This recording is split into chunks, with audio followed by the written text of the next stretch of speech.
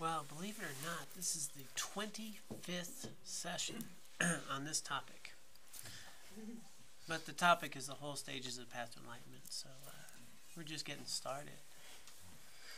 The Lamrim that we've been studying, we've entered into the realm of the advanced practitioner, the motive of the advanced practitioner, sometimes referred to as the great scope, the Mahayana practitioner. And so in order to get here, we've gone through the different steps along the path, the different stages. We've looked at really why we're here. Why are we here? Why would you come to a Dharma teaching on a Wednesday night? It's an interesting question, but I think an important one. Why are you here? When I taught high school in a low-income area, tough area, and the kids came into class, and they'd sit down. And my question was, why are you here? Why are you here? Because we don't often ask that question. They're just going to the next period. But it's a different energy that happens when a bunch of kids come in instead of to the next period. They ask themselves why they're here. A lot of people would say, well, those kids, they're here because they have to be. But when they took some time to reflect, they would say things like they're here because they don't want to be a statistic. They're here because they want some opportunity in life. They're here because they really want to be able to have a meaningful life. And but that wasn't on their mind when they came in. What's on their mind was, who they could mess with or what's going on or, or what happened last period or what's going to happen later. So why are we here? Why are we here on a Wednesday night? Why do we come to a Dharma teaching? And just the fact that we can be here now or have that question invites you to a very specific potential in your life. And that is the difference between a human life and a rare and precious human rebirth. And you might just have one of those. You might just have one of those. If you're sitting in this room, chances are you have one of those, which is very different than a human rebirth. The thing that gets us usually to a Dharma group on a Wednesday night is the sense that life could be better, that there's something more meaningful, that my stresses, worries, fears, anxieties in this day-to-day existence maybe aren't necessary or just not very tolerable. That might get us here. That, wow, maybe there is a way to eliminate the suffering in my life. Maybe there's a way to deal with fear, anxiety, worry. Maybe there's a way to not have a mind full of thought and stress and pull. Maybe so. So we might investigate that. Those Buddhists, they look kind of peaceful, don't they? Yeah, maybe they got something. Look how peaceful here. And but what gets us here, and why are you here? So early on, we explored this idea. Why are we here? And essentially, everything the Buddha taught ultimately is how to not suffer. Not suffer. So oftentimes people come here to learn not to suffer. And what they find here is maybe an opportunity to flourish. Maybe an opportunity to find liberation. To not have to be caught up in a cycle of habits and tendencies and impulses and desires that seem much more powerful than us. Emotions that, dictate what I'm going to say and do. I get angry, I do this. I didn't want to get angry, but I got angry and I did this. Is that necessary? And is there a way around that? And the Buddha said, you know, it's absolutely unnecessary.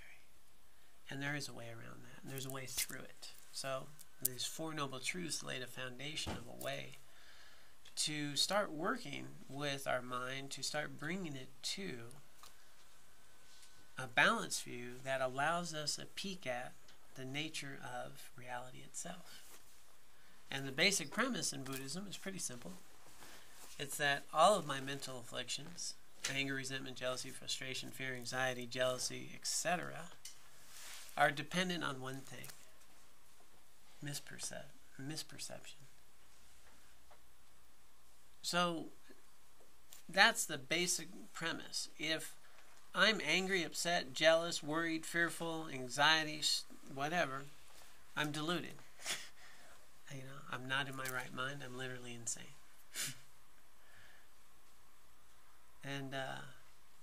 And if I were to see clearly, those mental afflictions could not arise. Well, that sounds pretty easy, right? So how do we learn to see clearly? How do we learn to see things as they are? Well, in order to do that, we need to start paying attention, consciously paying attention to life, to things, to the environment, to myself, to what's happening. And that way we can start noticing that things that appear in our mind and how we experience them are not necessarily factually how they are, which is how we tend to view things, right? Whatever we do, whatever we see, whatever happens, whatever feeling arises, I experienced it, therefore it's like this. You know, it was a terrible day at the office. We'll say that, right? It was a terrible day at work. Is that true? Well, we have to question that. Is that true? Well, is it a terrible day? Well, in relation to what? In relation to someone who's in Syria right now trying to find their kid that they hadn't seen in a day because the last explosion? Is it terrible compared to that? Was the whole day terrible? Or was it 5 minutes that was terrible, and then, you know, we dwelled on it the rest of the day? Were there some good things that happened that day? And what would make a day terrible or not terrible? And if it's terrible, I felt bad, and why would I feel bad if I'm seeing clearly? So we want to start exploring how we experience the world and see, is it the way that we see it? And is it this, I'm experiencing this concrete world that's like this, and that person's funny, and that person's not funny, and this person's cool, and that person's a jerk, and, you know, is that the way the world is?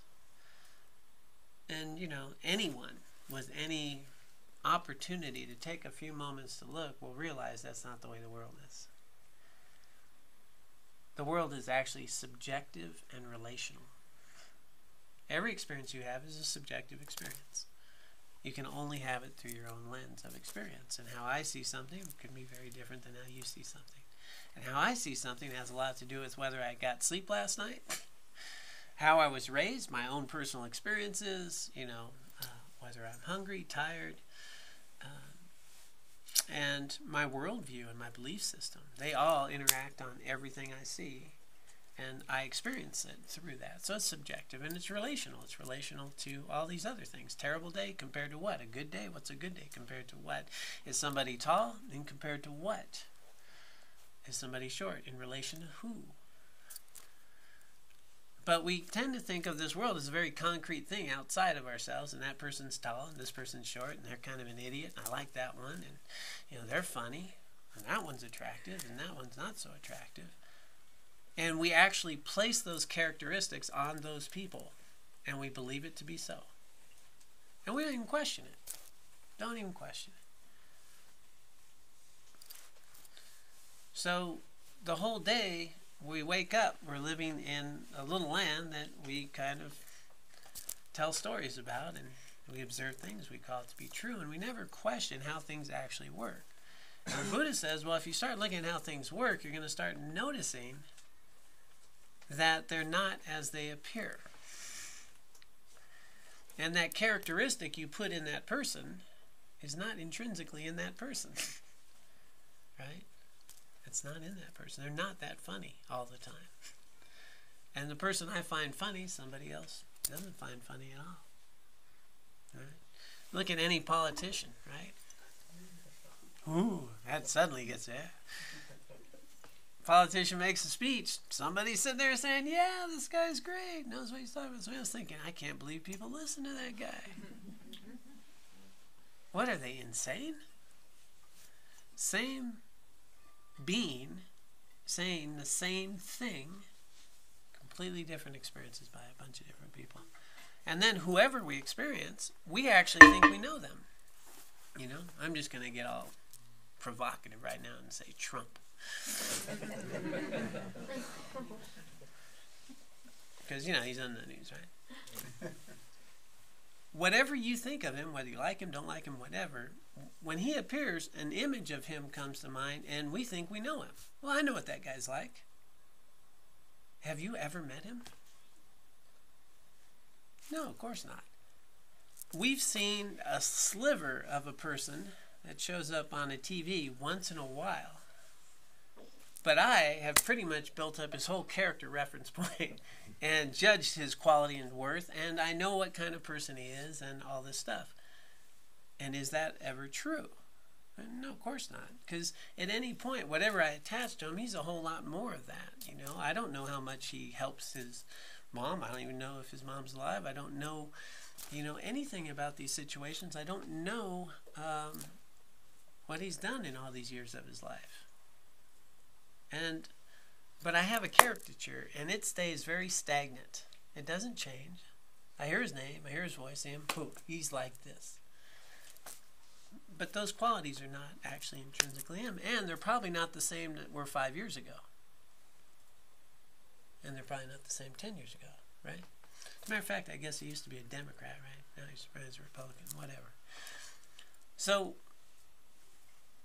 as we enter into Buddhism, as we enter into this path, and this is where I'm starting at, is we have to understand that our mind sees something, labels it, that's the way it is, and it doesn't question. And so there's no room for reality to come, because we've already judged it, and that's the way it is. And every time I hear him, I have a feeling immediately.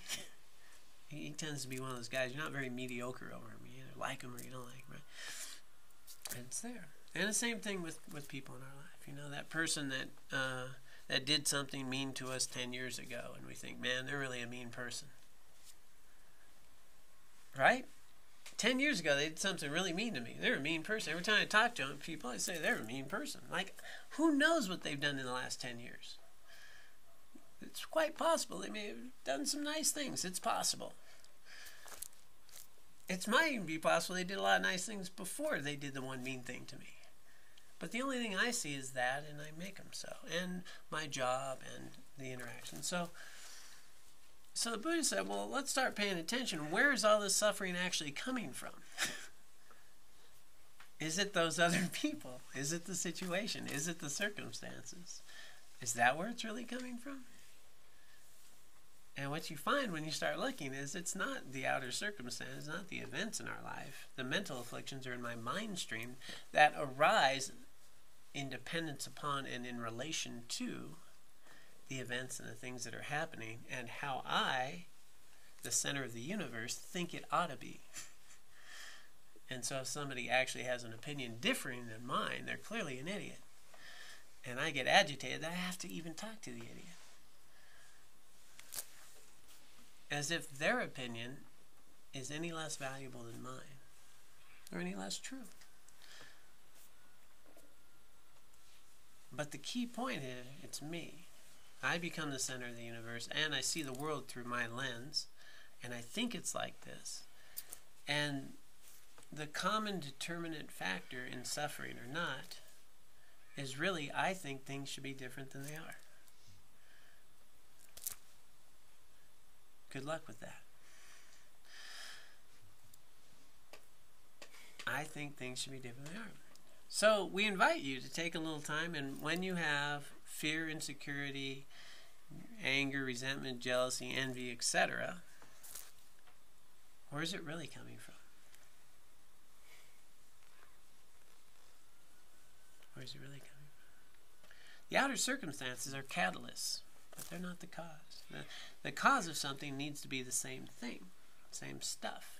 So the cause of a mental state is in our mind. And it's how we relate to what's happening. It's not what's happening. So Booth starts saying, well, let's start paying attention to how your mind relates and label things. Now, does it label it accurately or not accurately? Are these qualities intrinsically in this person, this event, this thing? Are they there? Right? And if so, where are they? And what you tend to find out, I'll save you a little bit of looking, but you still need to look. Spoiler alert. You'll find out that they're not in those things intrinsically. It's an interdependent thing between you and an interaction and your values and how you see the world and how you're trained and your mental afflictions, your karma and your klesha, and how you experience the world. So the invitation then is, wow, that's really empowering. If I'm the source of my mental suffering, I am also the source of my inner peace and well-being. And it's not dependent on you, either of them. Wow, that's a thought. That's an incredible thought. So 31 years ago, I had that little revelation, which is probably why I'm here now, 31 years ago. And 31 years ago, in the midst of the greatest mental and emotional suffering I've had in my life, deepest pain I could imagine. And that's funny, that's when we get these revelations. We don't get it when it's all good. As a matter of fact, if it's all good, you probably wouldn't be here. Right? We come here because we've suffered some, right? We come here because we think there could be something more. But in that midst, I had that very direct moment of realization that my suffering did not come from you, the circumstances, how I was raised. It came from how I was living my life. And the converse thing was, how do you counteract that? And I didn't know any of this Buddhism back then. But consciously, what I chose to do in seeking help and guidance from others, that they advised me to do, is rather than ask what can make me feel good, the question was, how can I help you? How can I help you? How can I participate in this life in a way that's beneficial to others? Now, I'm bringing this full cycle because where we're at in our teaching right now is, are you ready to cultivate bodhicitta? Are you ready to cultivate a mind that works for the benefit of all beings? Now, I had no idea that I had that even aspiration back then. I just didn't want to suffer. It was bad. And I had no knowledge how to live. But what made sense to me is, if I did things that were beneficial, I would start finding some peace and start filling this hole in myself. And so I tried it, because, well, basically I tried everything else. And something changed over these years. By this, these seeds are being planted of the idea that I can make my life beneficial to others. I can live a meaningful life. The side effect is I find more inner peace. I find less struggle. I find less suffering. You can't bring joy and peace to others without bringing it to yourself. And no matter how many candles you light, your flame doesn't dim. And quite conversely, by getting out of becoming the center of the universe and being a part of the universe, automatically your suffering diminishes. Because your suffering's coming from one place. I'm the most important guy in the room. And think about that. Is that true? It's something to investigate. Where else could your suffering come from? We're running the universe. I think things should be different than they are. I actually think things should be different than they are. I mean, if you analyze that statement, you see how delusional it is. Because things are the way they are. And there's a cause for why they're the way they are. Right? They didn't happen out of nowhere. everything that happens, you don't have to have faith or say it's, someone's will or any of that. You could just trace there's a cause. If there's a car accident, there was a cause for the car accident. There were two people on the road, there were roads, there were cars, things were built. They're all the causes that made that possible. So it happened. That's why it happened. Everything that happens, there's a cause. My mind thinks it shouldn't have happened. Or worse yet, I shouldn't have done something. Like I could have done something different, which is an interesting view. Could you have really done something different? Did you consciously at some point in your life say, I'm really going to mess this one up? Or at that moment, in that time, based on your life, your karma, your insecurity, your emotional state, you just did the best you could in that moment without a conscious decision to screw something up. Chances are you did the best you could with what you had at the moment. But somehow my mind says, well, I could have done something different. And then my mind makes up a whole nother story around that says, and if I'd have done something different, it would have been way better. Neither of which ever happened, right? I didn't do anything different, so I have no idea what would have happened. But my mind will make up a story about how wonderful it would have been. So we have this mind, it spins tales, and it projects qualities and characteristics on the environment out there, and we don't tend to question them. We just think that's the way it is. And if that were different, if you guys would just buck up and do what I would like, I would be happy finally. Please straighten up, would you? My life is miserable.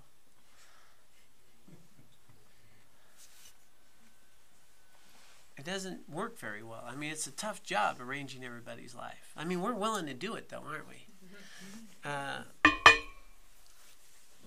So I said, well, let's look where the source is, and maybe we start working with the source, which is my own mind. And if I notice that all these events and people and activities in my life, well, they're an interrelational thing, and they're dependent upon me being involved in it. And if I've slept well, I'll have a totally different experience than if I haven't slept well. If I'm a little tired and irritable, my best friend's annoying as heck. If I'm well rested and had some, good exercise and feel great, an annoying person doesn't bother me at all. Any of the factors in my experience, it changes the experience. Right? You don't need to be a Buddhist for this. This is just the way things are. But we keep thinking, well, that's the cause of my suffering, not the fact I had not enough sleep.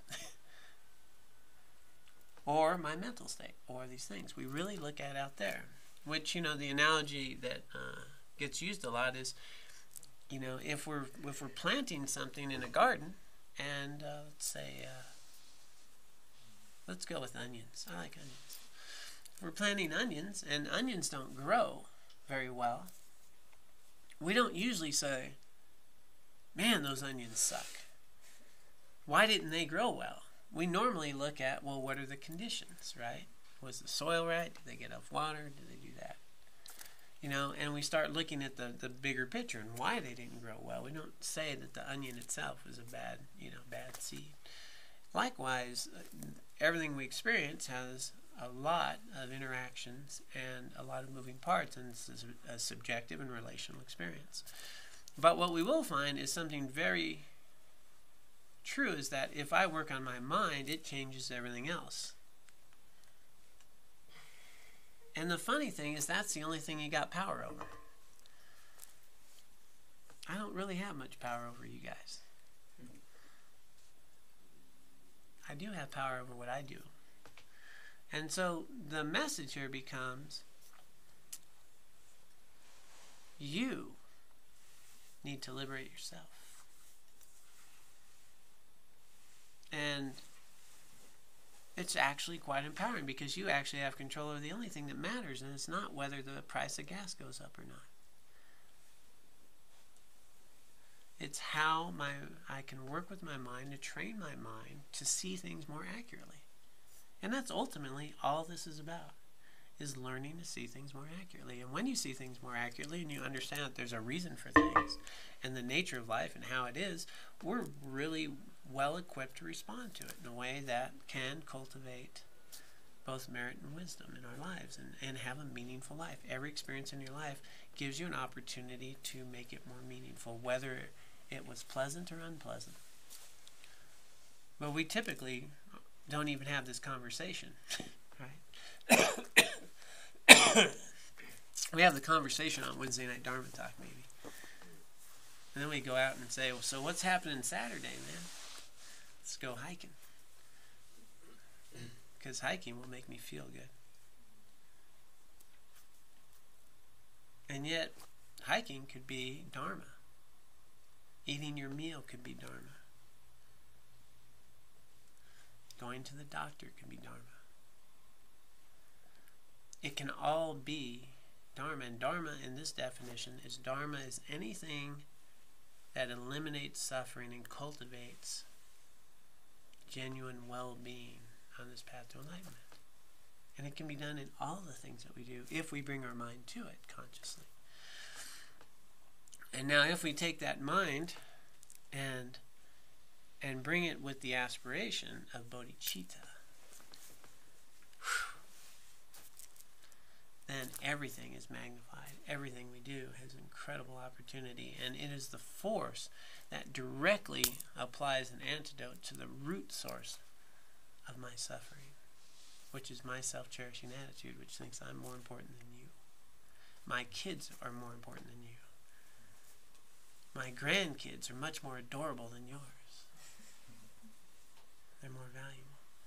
And so why should my grandkids be, why should I love them any more than I love you? Why? Are you any less valuable than my grandkids? I bet you're somebody's grandkids. And I bet that you're somebody's brother, sister, mother, just like mine. But somehow, because they're mine, see, me and mine, I got a problem. Immediately, I'm separate, I'm different, and I'm looking out for me and mine. You will not find inner peace in looking out for the needs of me and mine. You automatically have stress, competition, and things to look out for. But you will find it in we and ours.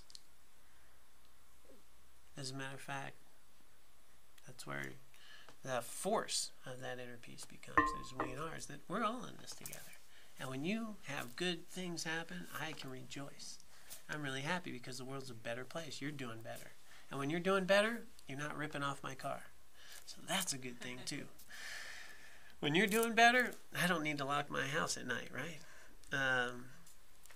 And when you're suffering, what do you give the world? Suffering. When I'm suffering, what do I give the world? And so with this idea of bodhicitta, and then, you know, for me, I brought it back to 31 years ago. I started doing something to look for how could I make my life meaningful. And at that time, it was out of guilt and shame, and I'd hurt every single person. I mean, I'm probably exaggerating. I've hurt most people in my life many times. And I just needed to atone for that. I needed to find a way to have some value. And so I started helping others and being of benefit to them. And in my case, this was all done pre-Buddhism, but I found out later I'm planting the seeds of bodhicitta, of the opportunity to rid myself of me being the most important thing in the room. And finding that I actually have much more inner peace when I realize I'm a part of your life. And that when I'm able to think selflessly, I'm not selfish and self-centered and self-conscious. There's no self there to get like that. If you're stressed, worried, fearful, angry, resentful, or jealous, it's all about you. And when you look a little deeper, guess what? You can't be any of those things. I am jealous. Jealousy will come and go. You'll still be here. Are you jealous? I am really angry. Really, anger will come and go. Are you? Is that you? That left? So again, we come back to reality. Reality is these are mental states of afflictions that are coming and going that I'm experiencing. But I identify to them, I make them mine, and I get caught up in them, and then they dictate my behavior. And literally, I'm powerless. Karma is just dragging my life around like a feather blown in the wind again and again and again. Always about me. So now, as we've gone through these, we've had 24 previous sessions, we've looked at this and we said, well, how can I start changing my mind? And how can I work with it? And one of the primary ways was really ethics. Ethics became the foundation from which I can change my life. If I do things that stop creating negative mental afflictions in my mind, planting the seeds of anger, resentment, jealousy, etc., if I stop planting and watering those seeds, well, they're not going to be very strong. And if I do things ethically, things that I feel good about, if I stop stealing, if I stop hurting people, if I stop slandering people, I stop doing that, I actually create space in my mind because there's no tension there. There's no tension. There's no shame. There's no guilt. I get to, when I go to then move to concentration, I can actually start to concentrate because I'm not caught up in guilt and shame and stress and worry and competition and so forth. And so we've cultivated ethics. We've started living a life that we feel good about and we find inner peace. And then we apply that to concentration, to training the mind to be able to attend to what we choose to instead of just grabbing on to every thought and impulse that it says. Hey, you should really worry about this, and your life would be a whole lot better if you had that apple pie. I just know it. And we don't question that. We just think, yeah, bring on the apple pie. Right? So our mind, we can start as it presents these wonderful bits of reality. We can start looking at it and saying, well, you know what? This isn't very healthy for me. I've done that a few times. It feels good temporarily, but boy, the long-term result, not so good. And this is something I would like to do more. I feel good when I do that, and it's helpful and it's beneficial. But we can't do it when our mind is unruly, busy, and constantly dragging us around. It doesn't create space for that. So ethics, concentration, a trained mind. That's why we meditate at the start of our course here. Because we're starting to train the mind to go where we would choose to have it go. It gives us a gap between an impulse and a decision. And then we can really imbue that mind with the wisdom to start seeing things a little more accurately. How is it? Is this really true? Is that person really a jerk? I know, I told the jerk story a million times. By the way, spoiler alert, there are no jerks. There's just human beings. So our mind presents that, and we get to challenge it. We get to challenge it and say, is it true? So all of Buddhism is, what is true? What's true? There's no need for, some idea and some view and some vision of believing in things that we don't need to. It's asking the question, is this true? And if it's true, and if we live in reality, the hypothesis is pretty straightforward. And I like to think of it, Robina Courtin that we have videos with a lot. Sheila? Chasing, what was that called? Well, we've done many with her. Chasing the Buddha, baby. She made a video. Yeah, we've watched a few. But the thing she likes to say is, take it as a working hypothesis. Working hypothesis. Can you be upset, angry, frustrated, resentful, whatever, and that be based in reality? It's an interesting thing. Note that. But next time you're really angry, is that based in reality? See if it's true. It's interesting. So the working hypothesis is that if you lived in reality, those things can't arise. Cannot arise. Your natural state of mind is blissful, luminous, non-conceptual. You will find a peaceful love there. You will not find an anger and resentment and jealousy there. Won't be. So, as we enter in Buddhism, we just want to start seeing, is any of this true? Does it make sense? Can I try it out? Does it work? And so, there's no blind faith here. It's, hey, this seems to make sense or this doesn't make sense. And if it does make sense, well, I'm going to give it a go. And I'm going to see if this works. And if it does, then you find some benefit. So, my stages went on for a while, and my life got better, and eventually, I found Buddhism, and I found that I'd actually been practicing it before I learned it. and then these last 15 years have been, another piece of that. But with it, and where we're at now, is entering into the Mahayana view, which says, now that I believe that I can be free of suffering, I believe that I can be free and liberated from not having these states of mind.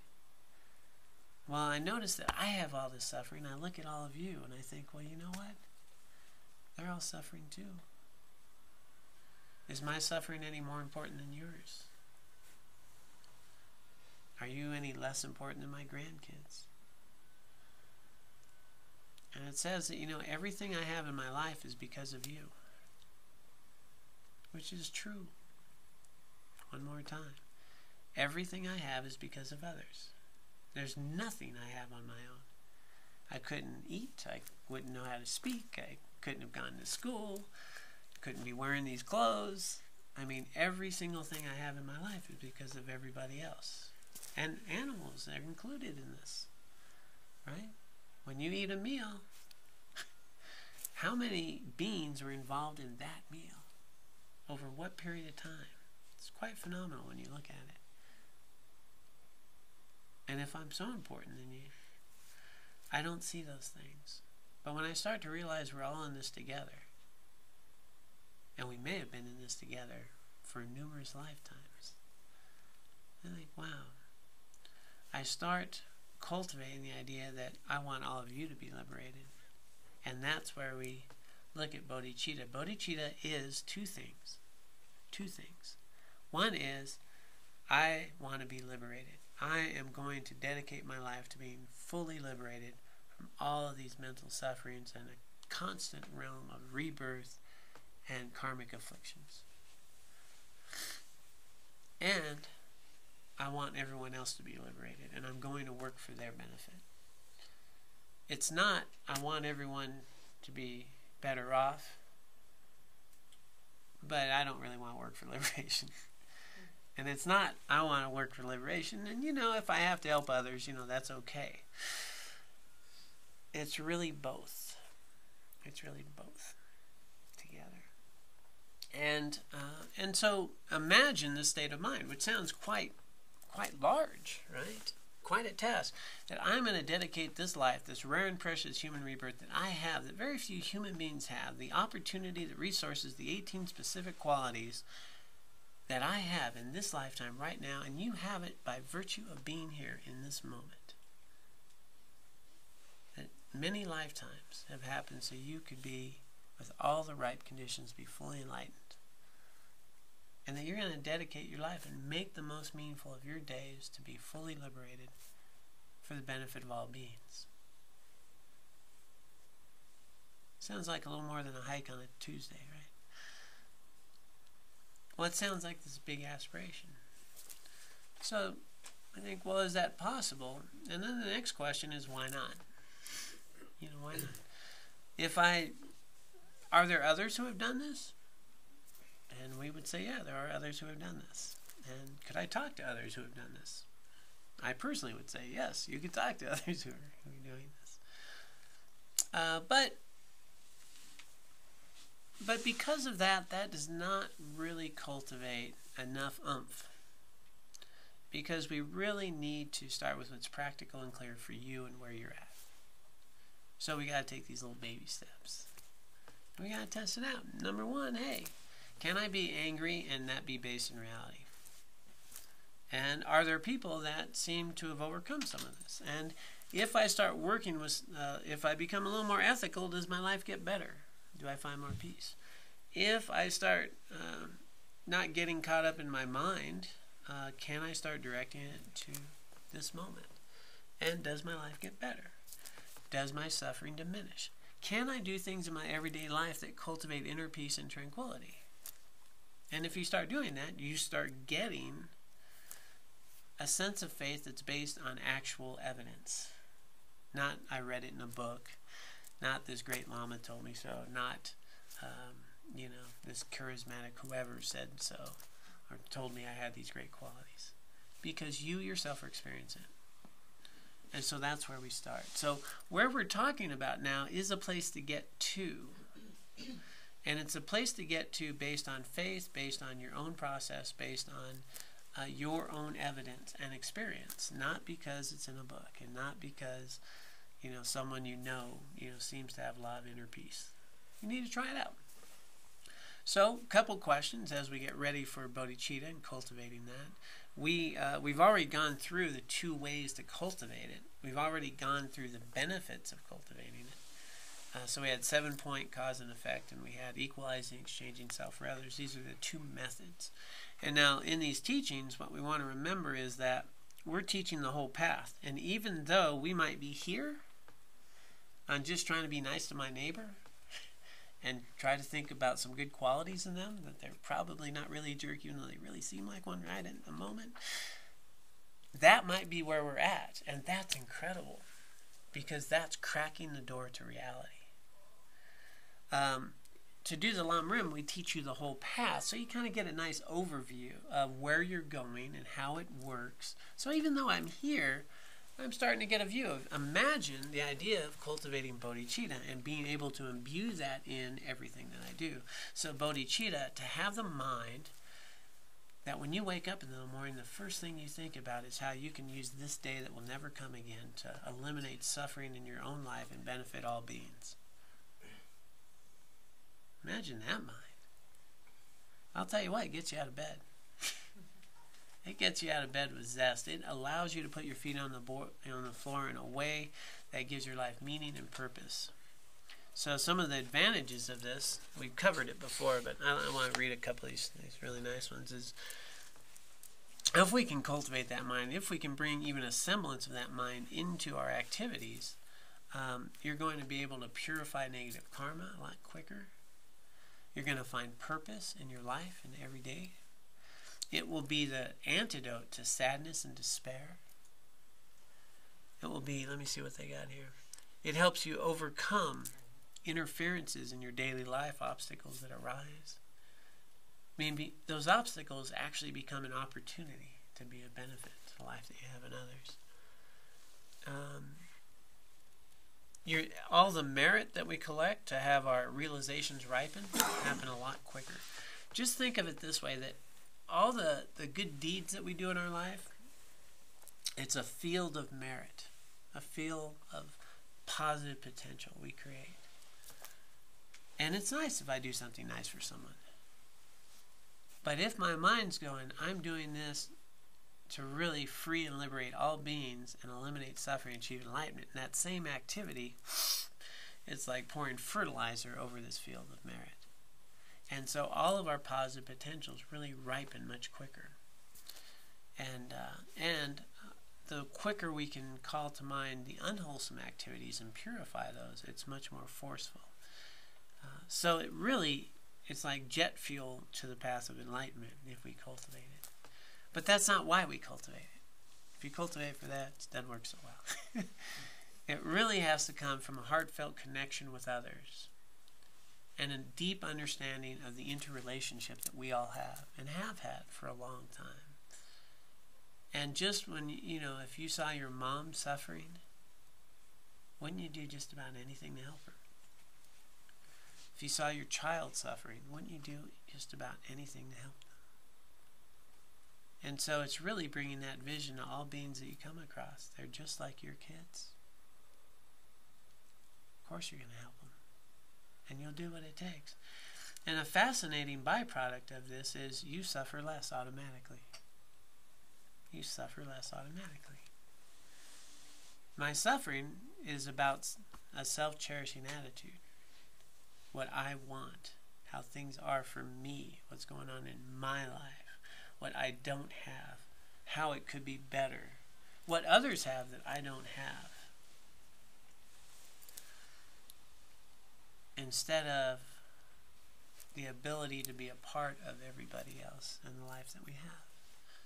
So it's a really incredible opportunity. So as we get to this mind that calls upon the value, the potential, the opportunity to be free of all suffering, to become enlightened, to see things as they actually are, without all my karma and kleshas and fantasies and stories, and to just rest with things as they are, to be totally liberated from that.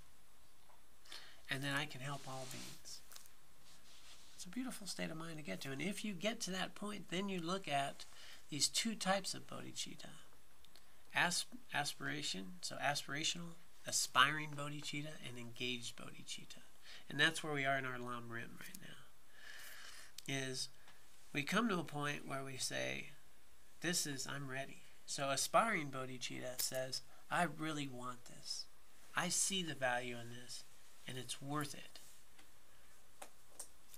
Engaged bodhicitta is the next level of that says, not only do I really want it and know about it and deeply care about it, I'm doing it.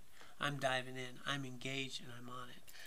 Tubden Chodron has the analogy that aspiring bodhicitta is like, your life, you really want to go to, I'm just going to pick Thailand, right? Thailand. You really want to go to Thailand. You aspire to go to Thailand. You really want to go there. It's meaningful. It's something you've always wanted to do, and you're making a commitment to go there in your lifetime. But you really don't know how much it costs to go to Thailand. You don't know the travel things. You don't know much about the hotels. But that doesn't mean you don't really want to go there and that you have a commitment to go there, right? I mean, I used to want to go to Thailand a lot, and I had never looked up the prices. Engaged bodhicitta is you've bought the tickets, you're getting on the plane, and you're going. So you come to this point where we want to say, and if it's aspiring, if I'm making that, there's two types of, we have lots of lists in Buddhism. So of the two types of bodhicitta, and aspiring bodhicitta, there's two types. One is you can really make and cultivate that mind on your own without direct formal vows or commitments. And then there's a special type where you make certain commitments, these sort of 8 precepts that you can really engage in, that really, and when we talk about precepts or vows, they're commitments, but they're commitments in a sense of this is really going to help you achieve that. They're not, you can't do this because. They're really designed as a way to really help you sustain and cultivate your bodhicitta. So in an aspiring bodhicitta with these 8, they're sort of precepts. They're not the same as vows, really, these 8. But they're these sort of suggested commitments that you make that help you sustain the bodhicitta mind that you've created, both in this lifetime and in future lifetimes. And then, as you get ready, you enter in and say, well, I'm all in. I'm taking bodhisattva vows. I am joining the family of Buddhas. I'm becoming a bodhisattva, and you become ready to take bodhisattva vows. And there's 18 of those root and 46 additional vows or auxiliary. And those vows really support a mind that can really flourish with the idea of benefiting all beings as you achieve enlightenment. So I don't think we're going to cover all those vows here, but and I think that I may make a day where we do, because some of you took them accidentally, maybe. Those of you that were doing the Chenrei Sig empowerment, they said, now we're going to do the bodhisattva vows, repeat in Tibetan. So, and some people have asked about what they committed to. So,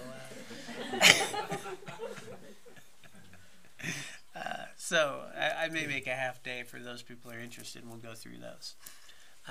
But the point of our teachings now is to say that where we're on the path is we're entering this realm of the highest practitioner, the great scope of where you cultivate a mind that is really imbued with the benefit of all beings in all of your activities as you purify your own and become free of all suffering.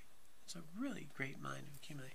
And then you engage in these practices, these 6 far-reaching attitudes, often called the 6 perfections, 6 far-reaching attitudes. And this becomes the path of the Bodhisattva. And these 6 are quite wonderful, and they're far-reaching. They're far-reaching because they encompass all beings. They're far-reaching because of your own mind and attitudes it can bring. And so they are, and I'll just quickly list them. So we've got generosity, so the mind of generosity. And this generosity is not limited to, giving people things. It's not limited to that. It's really generous with your time, with your energy, with helping people, with easing people, with freeing them from fear. There's generosity of helping with material needs. There's a generosity of providing Dharma. And again, Dharma is providing people, Dharma is anything that's eliminating suffering and leading towards genuine happiness. That's what we're talking about. Ethics, and an ethics of a sense of for the benefit of all beings. Really avoiding negative mental states that inhibit your ability to help others, and cultivating virtuous ones. When we go to generosity, ethics, generosity, ethics, patience. Patience, the ability to rest in uncomfortable places when things are challenging and difficult. This to me seems to be such a powerful opportunity because it's something that's very challenging to do. All of our worry, stresses, problems, and fears, guess what? They pass. How often do we let them pass? Without, so many times in your life, not doing nothing is doing something. Or not doing something, yeah. Patience is an action. It's a choice to not engage and make things worse. It's a choice to not have to meddle. It is some of the most powerful things you can do is allow a feeling to come and go. Patience. Joyous effort. Joyous effort's the next one. Sometimes called perseverance. I like to think it seems to start off as perseverance and later becomes joyous effort. But the idea of really putting the effort into your ethics, to your values, to benefiting others, to choosing to make your practice valuable and meaningful in all things that we do, and that takes an effort. And then concentration, and then wisdom. So these become the ground, the path of the Bodhisattva. There's a couple ways of looking at. One is that the first 5 are method, and the 6th one is wisdom. Method and wisdom, the 2 birds of a feather of enlightenment. Another way is the first 3 are really cultivating the highest potentials for others. So when we think about that generosity, ethics, and patience, others. And then the other 3 are for your own self, right? Your own effort, concentration, and wisdom. But they're always interrelated. And so this journey then, and where we'll start next week, is really unpacking this path of a bodhisattva, these 6 far-reaching attitudes. When I do my refuge prayer in the morning, it often says, generosity and the other far-reaching attitudes. But I like to say generosity, and then take a moment and think, have I been generous? How can I be more generous? Ethics, and I call to mind, ethics. I'd say all 6, ethics. And, I'm really going to be ethical today. I'm going to watch my mind. I'm going to watch what I say. Patience. Wow. I'll tell you what, it's such a powerful tool, patience. Just breathe. A breath or two sometimes can make all the difference. All that anger and resentment isn't here 5 minutes later. But boy, if I watered it, it would be here real quick. Just let it come and go. Effort. What kind of effort am I going to put into my life today? What am I going to do to really cultivate the moments of my life? Concentration. Making sure I meditate. Making sure I bring conscious awareness into my daily activities. Because concentration is not limited to a cushion. It's paying attention to what's happening in our life and seeing what's true, which cultivates wisdom and wise interaction. Wisdom to understand that everything I'm experiencing in life is a subjective relational experience. And everything that I experience in life is an opportunity for me to make the most meaningful existence of this day that will never come again. This day that will never come again. Isn't that a nice way to start your day? The thing is, we need to bring this to our mind all the time, because our mind does not naturally go there. Right? We could wake up shaping our attitude immediately from here's a day that will never come again. How can I live this rare and precious human rebirth that I have to eliminate suffering in myself and others? Or we can wake out of bed and where's the damn coffee? Right? I actually set my coffee pot up at night so it's made, so I don't have to worry about it. It's already there. And then I can think about this and then stagger to the coffee pot. But you can start shaping your mind right away, but we need to bring this to our conscious thing because our mind will take over. So the problem is our mind. And once you really get that, life is so simple. It is so simple. But it's not an easy realization to get. You and I can talk about it all day long, and it can make sense. And that doesn't help you at all. I do all workshops, so I'll go in and tell a whole insurance company, show them how delusional they are, and how they keep stabbing themselves in the head with a fork, and they'll get it, and I'll tell you, but you know what? This won't help you at all. Knowing it doesn't help you. Knowing it doesn't help you. What does help you is acting on the knowledge. Having the prescription is one thing. Getting it filled's another. Actually taking the medicine has a lot bigger impact. And so that's where we just really encourage you every day to, from each teaching, take some time that week and think about what's being said. In Lamrim, the idea is to meditate a little bit on what was said today. And so, one of the things I'd encourage you on is where does your suffering come from? Where does your anger, resentment, jealousy come from? Does it come from that other person? Is that person intrinsic? Does it come from that situation? How many situations in our life were terrible, and years later it was the best thing that ever happened to me? It changed my life.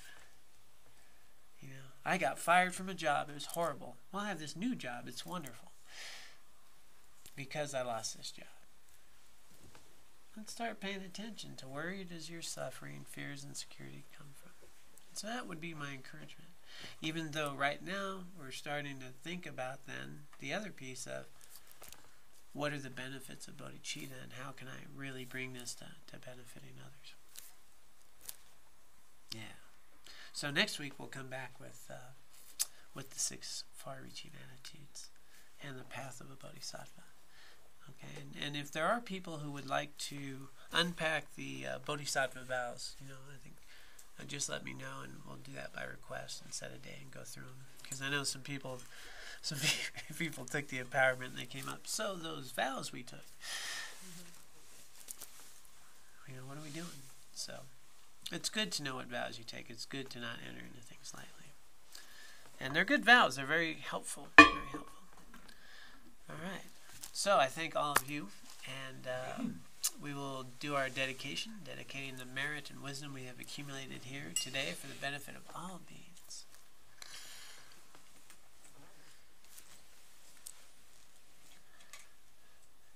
Let us dedicate the virtue and wisdom we have accumulated both individually and collectively, both today and throughout our lives. We dedicate this for the benefit of all beings. May all beings be free of suffering and find lasting happiness. And may we be able to use the virtue and wisdom we've accumulated here today and throughout our lives to purify our own minds to achieve enlightenment for the benefit of all beings.